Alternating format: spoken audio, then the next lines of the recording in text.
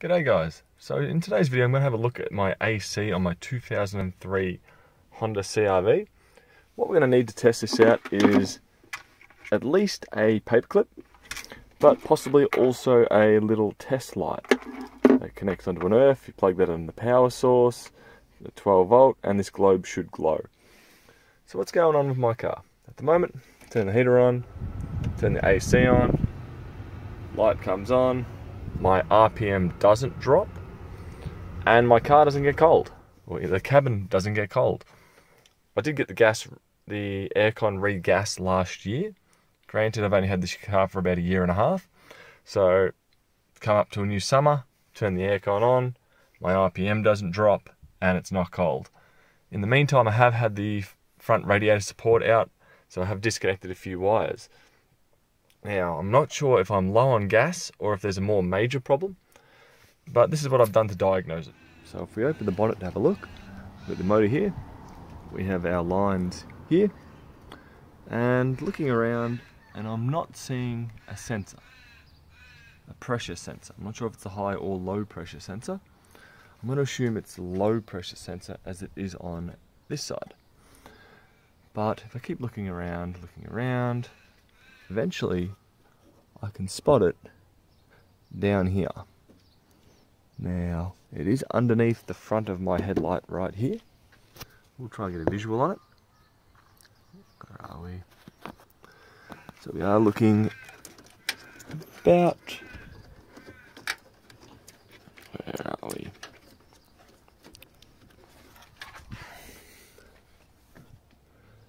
We are under here.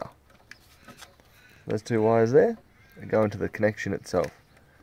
I should be able to pinch it on both sides of it and pull it back, so I should be able to grab it like that and pull back. And then what I'm going to do is put the paper clip in there. So where are we? You can just see the two wires at the bottom of the light. Now looking right here. So if I grab that, pinch it, I can pull that back, and what we're looking at is here. So I'm going to put my paper clip in there.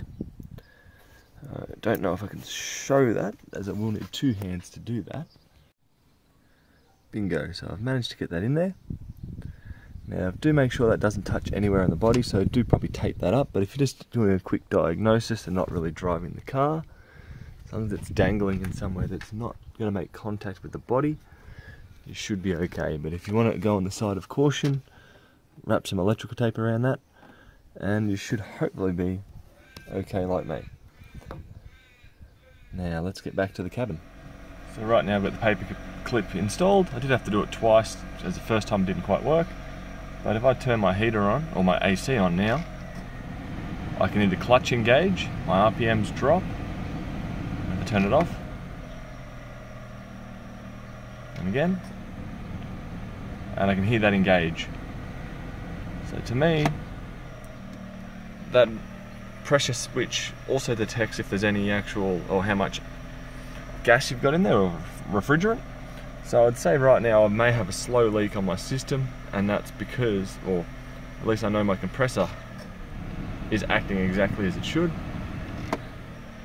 Now one other thing you can do to test out the compressor to make sure that or the wiring to the compressor is this. So down here I've removed the plastic trim that's normally living down here, and I've got my 12 volt tester, and if we have a look under here, I've connected this up to the sump for an earthing, and there's a single wire.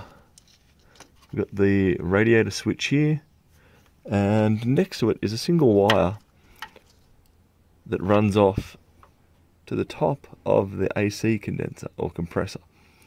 So what I'm going to do now is turn the car back on and enable the AC. I should hear the clutch not engage on here, so that should not engage, but I just want to test that there is 12 volt going to here, which is then telling me that when the AC is turned on, it's telling it to actually start up here. Because right now if I turn it on without jumping the low pressure switch, this won't actually power. So the biggest question I've got with this is, am I just simply low on gas? And so far, the answer seems to be yes. So if I turn it on, turn here, my RPMs don't drop because it's not telling the compressor to go. Fans kicking in.